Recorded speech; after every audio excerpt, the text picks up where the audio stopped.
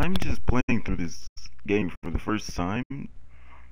This is why this game is good, bro. It's because this game has actual PvP mode, right? Like, it's not because of the open world or any of that stuff. Like, this right here, like, the open world and all the grinding and all that stuff, that's like the icing on the cake. All they would need to do is make this so you can leave the match and it'll be better.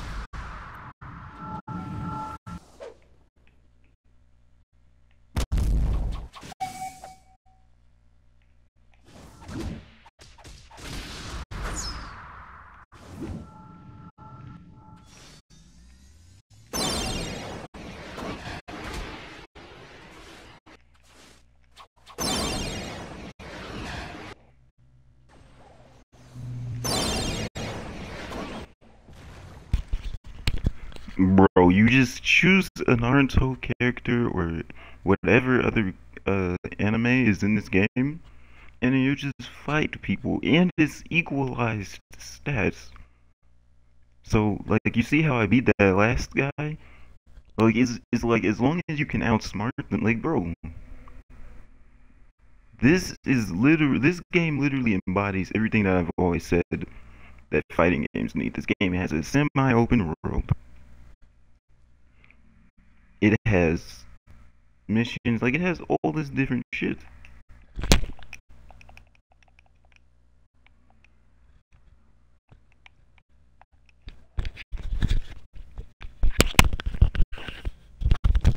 Bro, like, I've always wondered what would happen if Tekken made an open world game.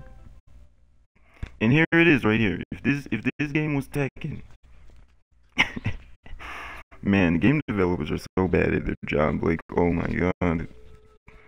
Hold on, like, I didn't even know this was in the game.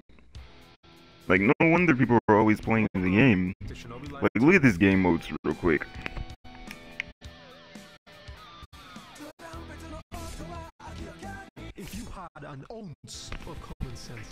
They have a conquest mode. This is where you get in and you fight against people, right? It's basically the average. What is the name of what I'm thinking about? I forgot the name. Holy shit.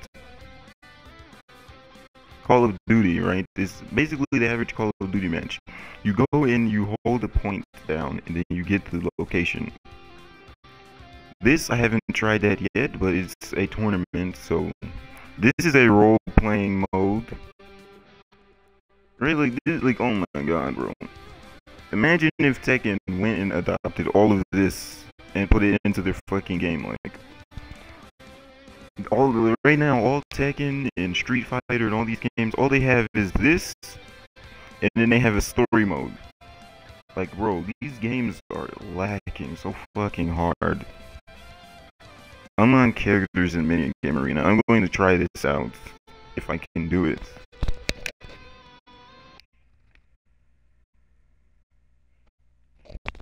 I'm trying these game modes out, and I'm like actually surprised. I only have one character right now, so it kind of sucks for me.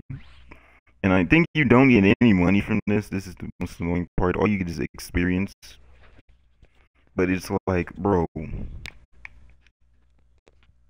these games, bro, these Roblox games, holy shit. They're literally doing everything that game developers should be doing.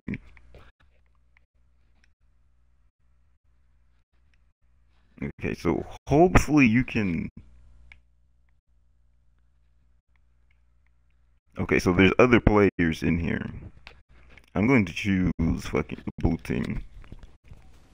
I'm going to automatically make one team a little one-sided if our team has good abilities. But bro, it's just really annoying that this Roblox game is doing everything that console games should do.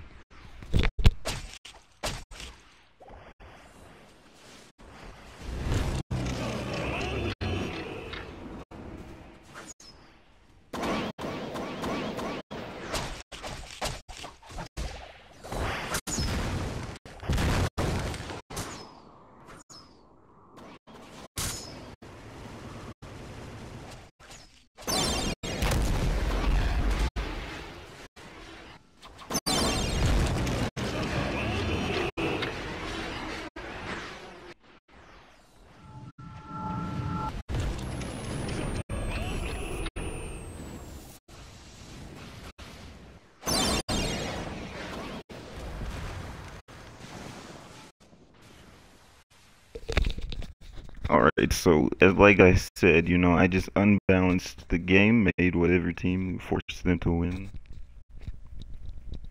But the lame thing about this is that I think you don't make any money from this. So instead of being able to grind this out for the hours and hours and then go into the open world and use this only works here, but it also uses your money that you've grinded out in the open world. So like, it's a very bad system to do that.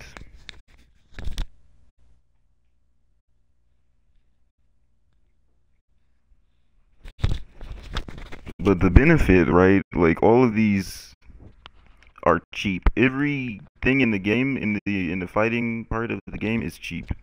You can do like 4 to 5 missions and get this money back. But the reason I won't waste my fucking points right now is because I'm probably not even going to come back to this mode. So it's not very, like, it makes no sense for me to use stuff here. Oh, and it looks like you get some of these from doing this. So it's not entirely a use or waste of your time to do this.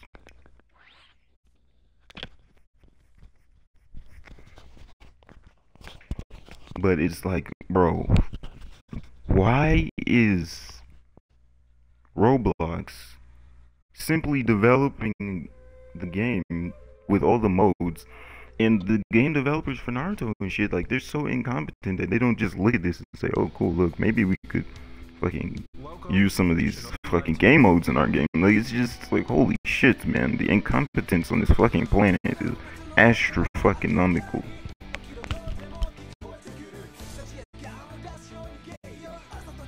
Check out Shinobi World. It's a dark RP type of game mode.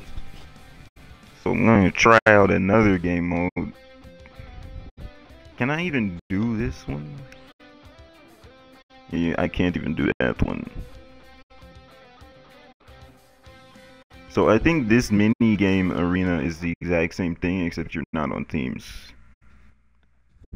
But bro, it's just really odd at this point that these fucking games. Oh no, you're still on teams. Let's just 3v1. No, we can't do that. But anyways, it's like, bro, this is actually pretty disappointing.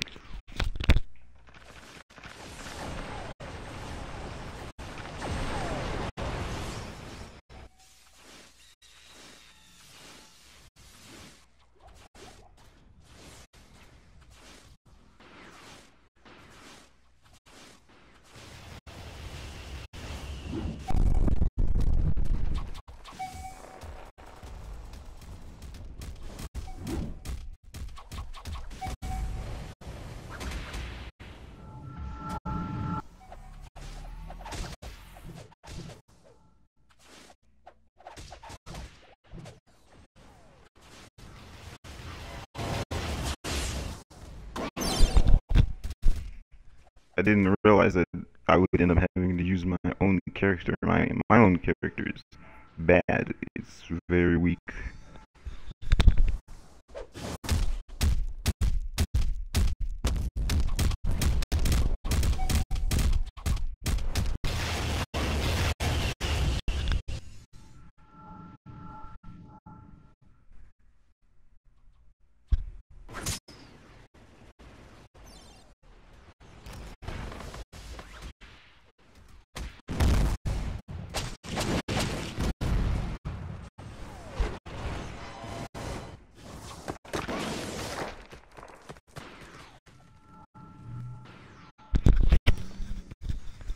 Like, look at how terrible this is. I can't do anything at all.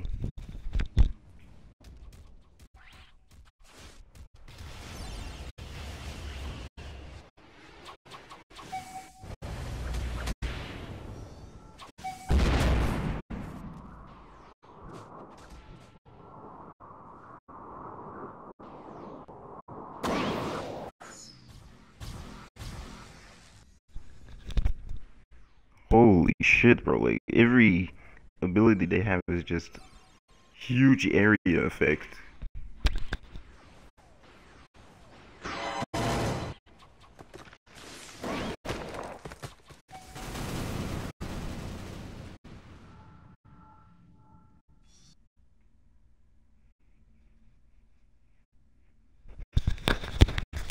Why didn't they make it so you can choose to leave any of these? Holy shit.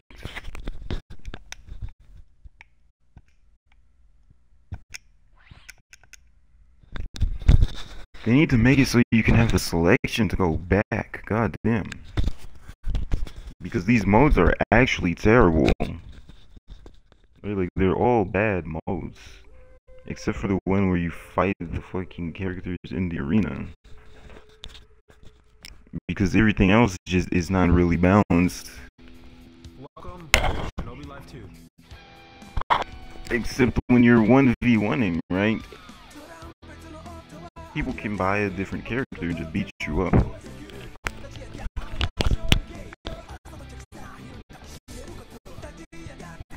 Shindo has a lot of game modes for entertainment purposes.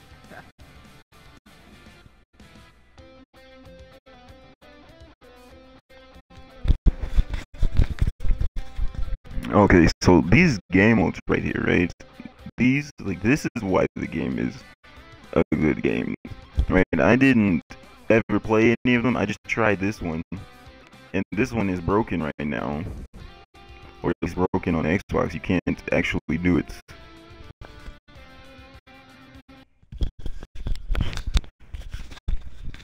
But I'm going to AFK so I can make money and then buy the transformation thing. Because I already have one. Let me look at it real quick. I forget what it's called, this Mustang or some shit like that. Hold on, where is it? Dang, I really forgot. Oh, it's right here. So I have one, it's called the Mustang or whatever. It's a Gen 3. Yeah, Mustang Spirit, right? I'm trying to get this, and I have 7 million right now. And doing missions is just too slow. So I've been AFKing. I've only gotten a couple million, but out of all of this millions I have, I've gotten about 3 to 4 million from just AFKing. So that's what I'm going to do. And I just wanted to show, like, bro, this is why this game is good. Is because it has so much that you can do in the game, and there's no reason to leave this game to enjoy something. Like, it has story, it has PvP, it has, it has everything that a game should have. And it's sad because so many games don't implement some of this stuff. They'll go and implement half of it, or they'll be like, hey, we're going to do nothing but PvP, and then when our player base declines, because they're always getting beat by fucking big area of effect, we're just going to blame the players. Like it's just so stupid how most games function. But then you look at stuff like this, and it's like, dang, you can really just do whatever you want, and you're not forced to play. Now, there is a aspect where you're forced to pay, but you don't really have to. Right? You just have to pay for, like, ninja bag things, so you can have extra abilities, and you can be broken like the guy that you just saw beating the fuck out of us in that deathmatch mode. But it's like, dang, man. Like, dang, man. This game, at first I was thinking it was so unbalanced because all I played was the mode where people are just one-shotting you and shit. But then I'm like, no. Now I'm like, no. This game is how games should be. You take time, grind shit out, you play. And then after you learn the game through the grinding and shit, you can start to fight other players, you can, you know what I mean? Like, the only thing that would make this game better is if you could build your own house and there was like random shit that you could do that was able to be done with people that wasn't in the open world. There was some other addition to the game where it's hard to explain it right now, but if it was its own version of a dungeon, but it was an open world survival thing, like there would be something like that. Like something that's a dungeon, right? It's not a real dungeon, but you queue into it like it's a dungeon. It's open world survival, and then you have to help other people or you can be against them. Sort of like Rust, but I'm talking about a game mode, not fucking, you know what I mean? Not a survival game. Like that would be some cool shit. Maybe like a horde mode, maybe that's what I'm trying to do. Oh no. You know those games where you have your soldiers, right? You build up your army, you build up your base, and then you send out your soldiers. That's what I'm trying to describe. One of those games where you build up your little base and you send out your soldiers, and then your soldiers go and collect the other resources. Like that's what I'm trying to describe. A game similar to that. But that's the end of this video. I was surprised. The match before I started recording, that was my first match. And the person rage quit after they killed me, but it was like, bro. I didn't expect this game to actually be this good. At first I was going to rate this game like a fucking 2 out of fucking 10 or fucking 5 out of 10 type shit, but now I'm like, nah, this is a good 6, 7 out of 10. This game tries to do everything that games should be doing. So you can't give this game less than a 5 if you're rating this game, even though it has a broken mode that they might never fix, even though the grind is hard as fuck, because it's long as fuck. You can't rate this game lower than a 5 out of 6 because it goes above and beyond, and a lot of this stuff is free. You can get almost every single thing in the game for free. Like you don't get forced to grind certain things. You get forced to do it repeatedly, but you don't get forced to grind it because you can just randomly get shit and you can go and steal people's stuff. But it's like that's how I actually got the Mustang thing. I just took it from a boss someone was I just took it from a boss somebody was doing, like legitimately. That's how I got the Mustang thing. But it's like, bro, there's so much stuff in this game that should be in other games. That is actually kind of depressing. Because we've just been playing shit game after shit game after shit game after shit game. I might name this video, bro, this game has no right to be this good. But I did not know this game was as good as it is. It's actually like a 6 or a 7. The reason I say it's a 6 or a 7 because there's broken components in the game. There's you know the usual trash shit, but everything that they're trying to do here flows together. It works together. It doesn't break itself. But the actual game is broken. Right? There's stuff that doesn't work that's supposed to work that doesn't work because they didn't implement it properly or they didn't code it properly. They might fix that. But because it's been broke like that for like a year, I say that the game is a 6 or a 5, but you can't really rate it a 5. Right? You can't really rate it lower than 5 because of the sheer amount of shit that they actually put into the game that you can actually do, that you can actually enjoy, that you can actually enjoy some of the stuff in the game.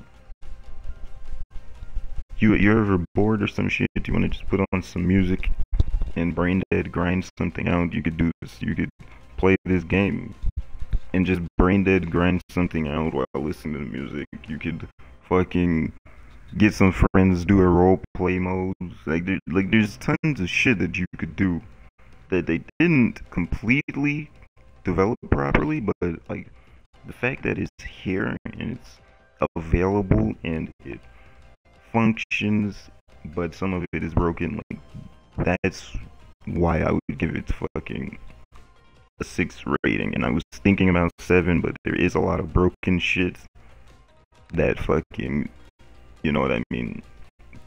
By now, it's been a year. You know what I mean? Since some of this stuff broke, they could fix it by now. Because the thing is that it was working before.